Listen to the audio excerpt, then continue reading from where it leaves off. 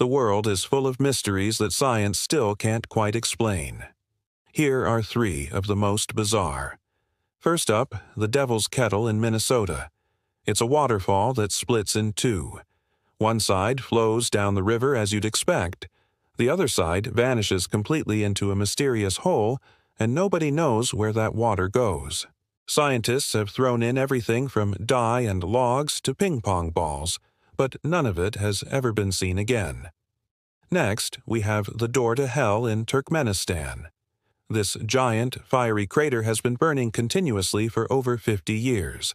It was originally lit by Soviet scientists trying to burn off excess natural gas, but they had no idea it would just keep burning.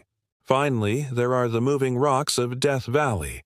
These massive stones mysteriously slide across the flat desert floor all by themselves, leaving long trails behind them. No people, no animals, just movement.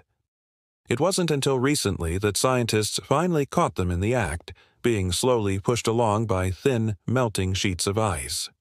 Which of these mysteries do you find the most fascinating? Let me know in the comments, and don't forget to subscribe for more unexplained wonders.